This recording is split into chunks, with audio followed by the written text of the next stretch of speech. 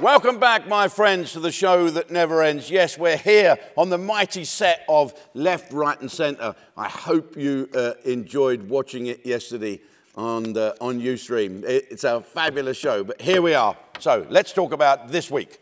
Cue close-up.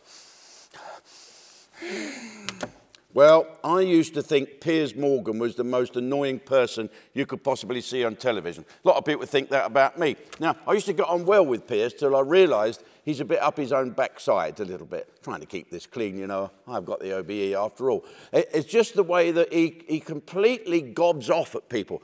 And when he stormed off because of that funny man who does the weather, he's another ice skating person, I thought that's the end of Piers and it'll be much nicer to watch. Well, thank God for GB News and Eamon Holmes. I love watching him, I do, so I do for sure. But if you have a look now what's going on, Susanna Reid, right, daughter of Piers Morgan, isn't it?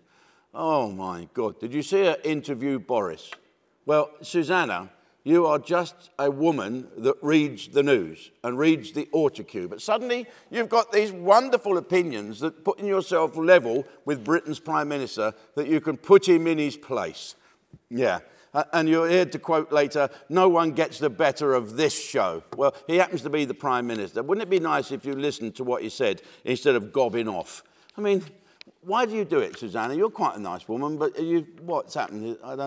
I don't get it. The world has gone mad where someone thinks it's really clever to put the Prime Minister in his place. Well done you. Perhaps you should have a go. Go and sort out the problem in Ukraine, sort out the party gates, go and get yourself COVID and nearly die, sort out all the problems. And do you really think it's the Prime Minister Boris Johnson's fault that an old lady, a pensioner lady, has to drive round on a bus because she can't afford to warm her flat up? She should speak to the council, and that's what the council are there for, not Prime Minister. So, Susanna, wind your enormous neck in, please. It's ridiculous. And anyway, she's lucky to get a fucking bus.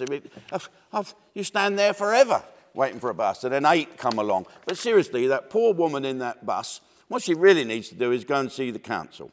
Surely now the council will ring up and say, we've seen you on the television while that Susanna Reid was gobbing off to the Prime Minister about you. Is there something we can do? Right, the worst shocking news today is, get this, and this is shocking. Dave Chappelle is one of my favourite comedians. He's a naughty boy, isn't he? He's a black guy, and he knows that he's crossing the line of decency. And he said, I'm doing this for you type thing, I'm going to get in trouble. Well, he got in trouble again because a transvestment supporter, they were all doing this show on Netflix, a live arena type show.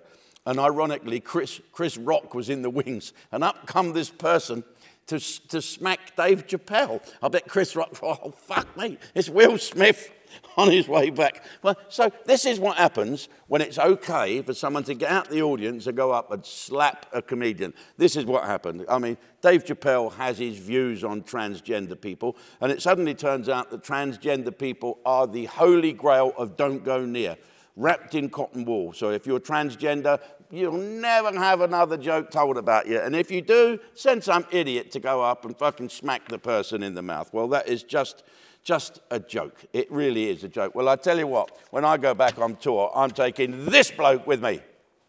Yes, look at him. Billy Billingham. Do you watch him on the television? He's lovely, he's rugged, he's got that face that looks like his parents taught him to eat with a fork. And you'll get to hear all about his parents because Billy Billingham on this Sunday is being interviewed on our channel, Ustream, by the great Alex Belfield. And it's the first time I've ever seen Alex Belfield interview someone like that. He was watching his P's and Q's. Don't you worry about that. So it's a great show. It's on a Sunday night, and see if you can join up and watch Left, Right and Centre. Yeah, I tell you, it's a great set and they're a great bunch of people. I'm not in it, I just tell them what to do. OBE, what do you expect? Okay, folks, don't forget, tune in Sunday night. Alex Belfield, Billy Billingham, face to face on Ustream.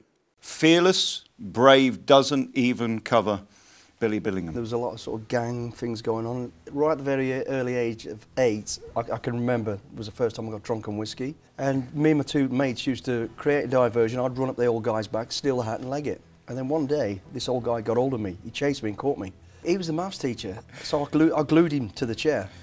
Okay, you glued your teacher to the chair. I put all the, yeah, I'll never forget it. He told me, even back then, so I was going left and right all the time, and somebody slapped me, put me back on track, and the real turning moment was when I got stabbed. The strongest man in the SAS is not necessarily the strongest man, is he? No. We've all got strengths and weaknesses, and again, in that family, well, that's why we are so successful. But I'm not like the regimental discipline guy. Uniforms, I was a fucking nightmare. The regiment, when I became a sergeant major, I remember looking at emails were just, you know, it was a big thing there, and I went, I ain't doing that. I mean, what do you mean you ain't doing that? You have to do it. I went, I fucking ain't. So I weren't disciplined that way, but I was disciplined enough to know. And when you're dealing with lives, that's very serious to me. Every time you went out that door, you didn't know if you were coming back.